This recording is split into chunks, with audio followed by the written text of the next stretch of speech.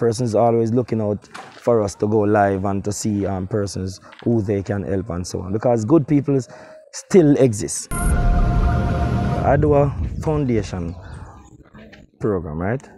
So we go around, feed the poor, feed the homeless and stuff. So my mother reached out to me and telling me about a family down in Lionel Town. Because I'm from Lionel Town, but I'm living in Maypen now. So I came down here and come to see the condition.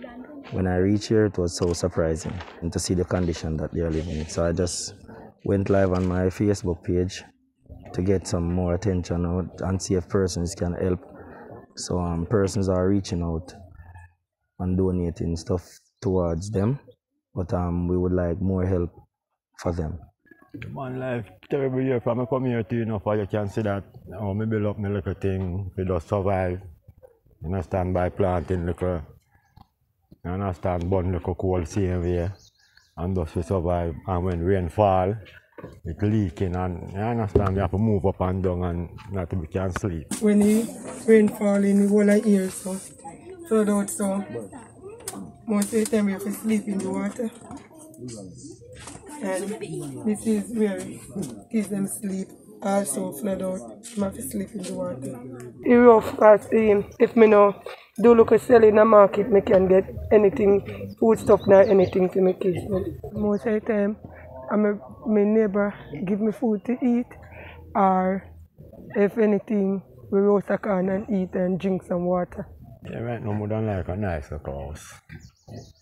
You know, that me and the youth them can, you know, settle down and easy, you know. We get groceries and money.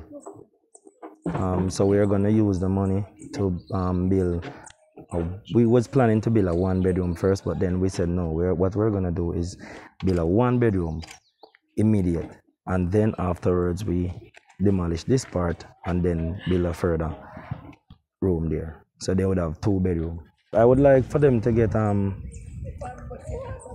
internet so the kids can use internet to do their schoolwork, phone, if they can get food item as well, because you know they would want the food item as well. You understand? With the house, after they finish the house, then I would like to build a little nice like a bathroom and so on. You understand? So they can have nice bathroom and nice like a kitchen and so on. I would really like for persons who can donate. It doesn't matter how small it may be. It doesn't matter how small it may be. I would really like persons to come on out and help. You understand? If you can give a helping hand, just give an helping hand.